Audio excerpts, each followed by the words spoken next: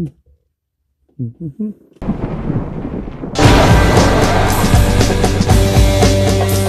to you from parts unknown, it's Van Scapley talking comics, graphic design, and art. Sit back and enjoy tonight's episode. Hey, happy Tuesday, my friends. Today, I've got to go get ink cartridges. I have a specific brand of printer, scanner, in which the scanner won't work unless there's ink cartridges in it. I'm not a big fan of this situation, and if I could, I would probably put it in a cannon and shoot it out in the field somewhere. Let's roll. Oh, yeah.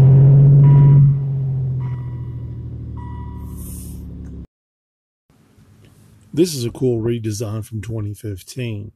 And I took the character Boomerang from Terrific Comics, issues 2 through 5.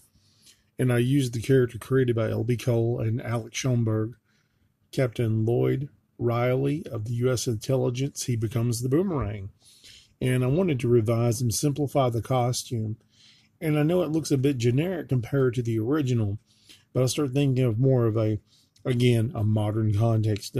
How would it work dressed in that style now? It wouldn't work.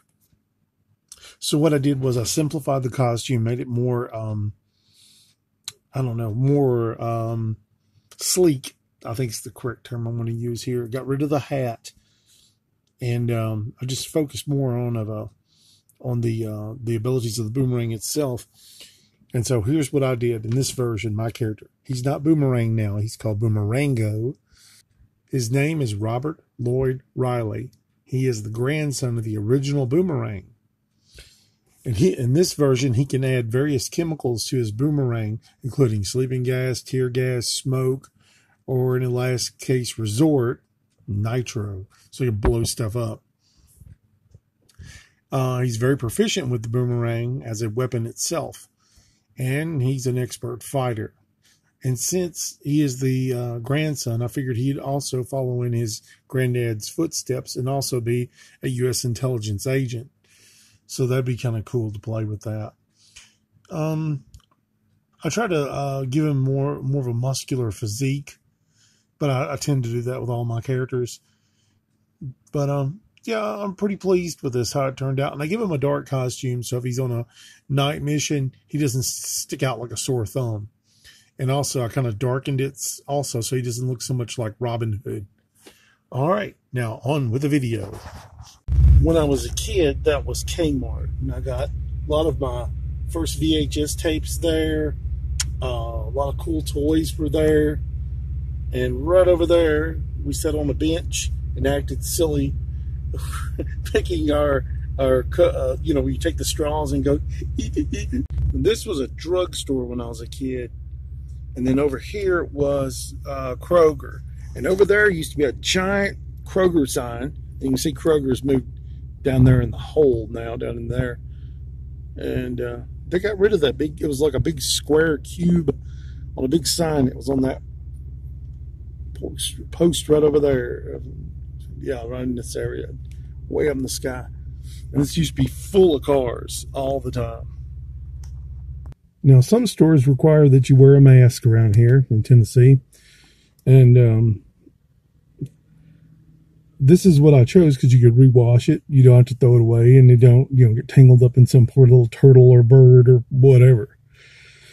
So this is what I wear.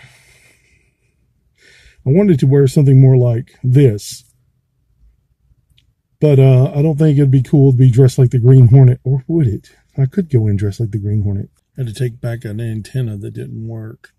If you don't have an antenna in your area, get one. You can probably pick up some cool local TV stations, and they're kind of fun. And it's also fun to fool with antennas. But the one I got didn't quite work. It wouldn't pick up a signal. So next stop, printer ink. I have reached my destination. Now to go get printer ink for the printer that shall not be lamed. And that turned out pretty good. I was able to get a store brand cartridge for about half the price. And I did realize something though.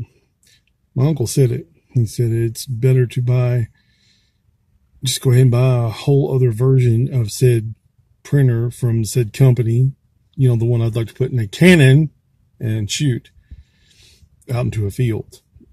Anyway, it comes out cheaper. You get the inks and everything with it. So that's kind of weird. All right, let's go look at some of these cool drawings now. Speaking of cool drawings, a few years ago, I did a team up between the Golden Age Silver Streak and Daredevil with my character, the Grizzly Bear Man, against the Claw.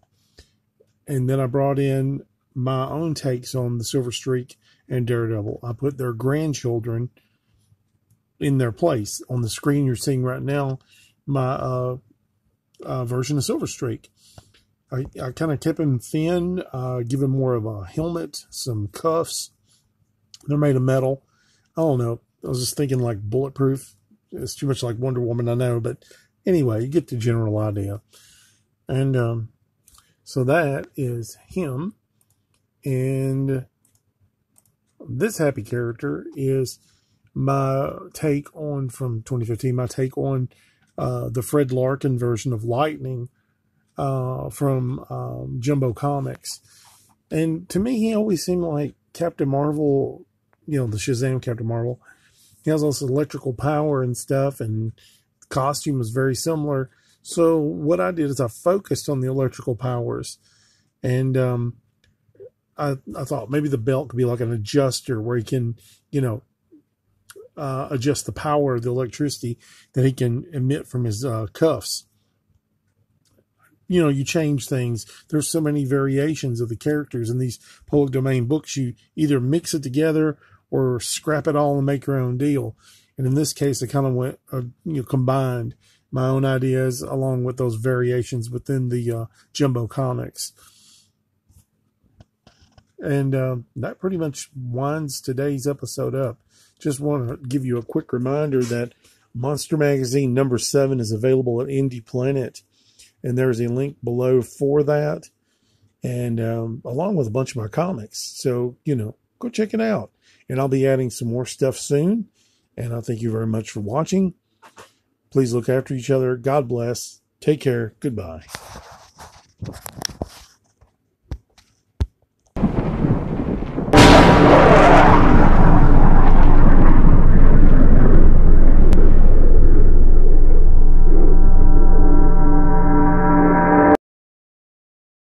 Vance Kepley is a self-taught artist who has worked in various mediums, including drawing, painting, and graphic design for over 20 years.